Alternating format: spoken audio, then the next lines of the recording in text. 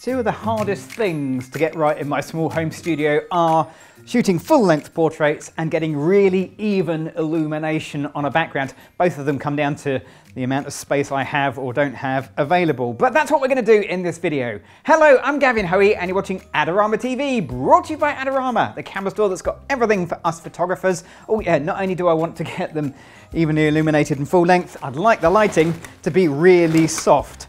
Although I think I might need to get a bit more creative with my lighting rather than just simply using a softbox, but we'll see.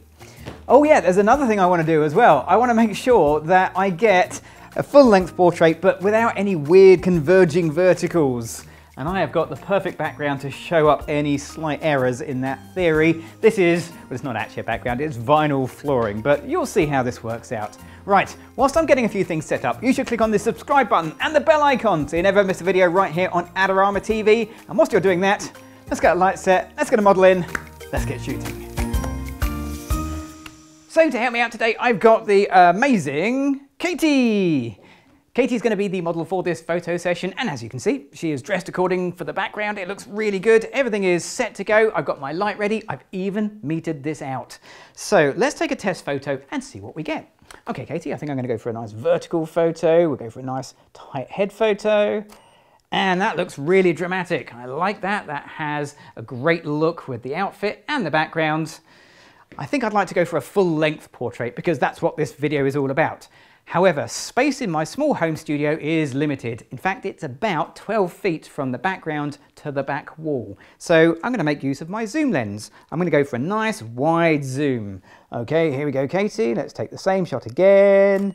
And this time, oh, well, hang on a minute. That didn't quite come out how I hoped. In fact, that looks really weird. The background is all converging. Katie's legs have gone really small and they're in deep shadow. I think we've got a few things to fix here. To fix the problem, there are two parts. The first one is not to be so close to my subject, so that means I don't have to use the wide-angle lens. And the second one is to actually lower the height of your camera. So it's not at eye height, it's at the right height, so you don't have to tilt your camera up or down. Because when you angle your camera up or down, you add perspective distortion into your photo. So the closest you can get to horizontal, the better it'll be. Now, I've got a real advantage. I have a background that clearly shows me when I'm nice and straight and vertical and level and horizontal. Let's take a test photo. Here we go, Katie.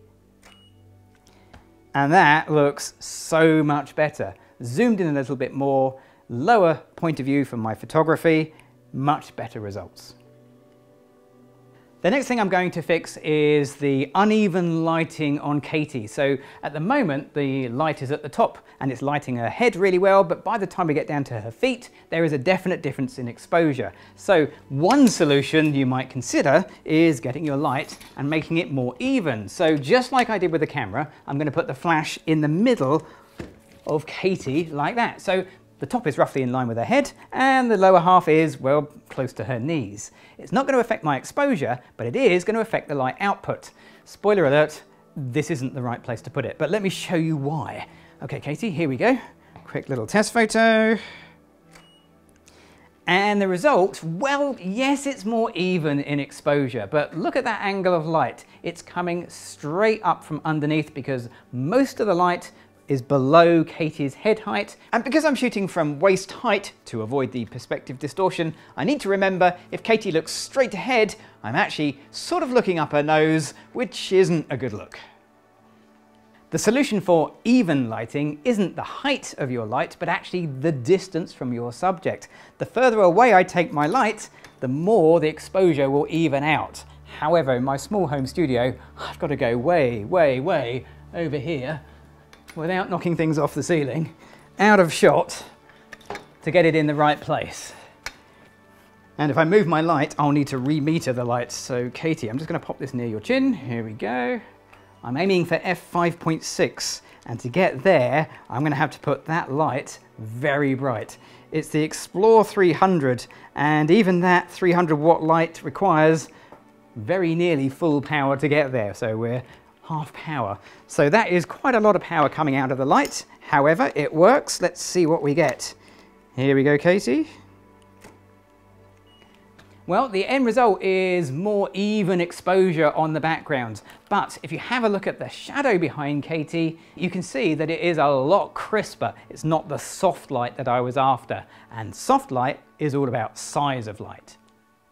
What I'm going to do might sound a little bit crazy, but bear with me because I've swapped the softbox for a standard reflector.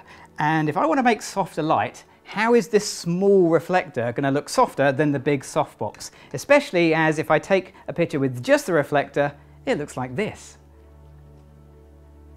So this is the reason I'm using the reflector. This is a scrim, basically just a translucent piece of fabric. It's going to increase the size of my light, taking the small light source with the flash and reflector and making it much, much bigger. And bigger light sources are softer light sources. It will of course affect the amount of light that reaches Katie. So I'm going to take another meter reading. Let's see what we get. Katie, I'm going to pop this near your chin. And once again, I'm aiming for f5.6. And once I've got that, I know my exposure is going to be correct for the light passing through the scrim.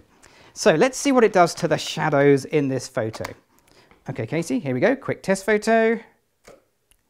And the end result is way softer light. In fact, it's about as soft as I can possibly get in my small home studio. The exposure looks really good, fairly even, unless I go outside the area covered by the scrim, in which case things get very bright very quickly. Full-length portraits and soft lighting. I've got what I was looking for at the beginning of this photo session. So everything is set up. Katie, are you ready? Let's take a few photos like this.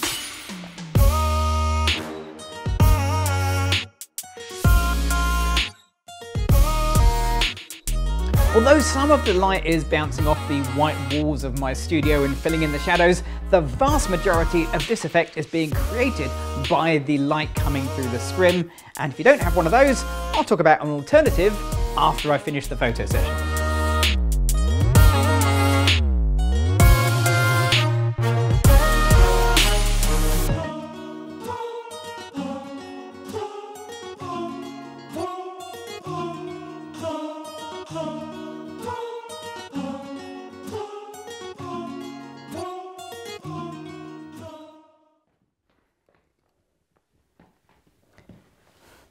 So at the start of this session I had 4 goals in mind, which was to take a full-length portrait with even illumination on the background, with no distortion and of course soft lighting. I think I managed to do all 4 in my small home studio, largely down to the scrim. Now you don't need something as dedicated as this. I could have used the diffusing panel of a 5-in-1 reflector, a large one. I could have just hung some fabric up on the ceiling and used that. That would have worked too. And of course you'll find links to all of the gear I'm using in the video description below. Of course, if you've enjoyed this video or you've got any questions, just leave me a comment down below. They're always great, I do read them. And of course, click on the bell icon. You'll never miss a video right here on Adorama TV. We have new videos pretty much every single day. And if you haven't already done so, click on the subscribe button. What are you waiting for? I'm Gavin Hoey. Thanks for watching.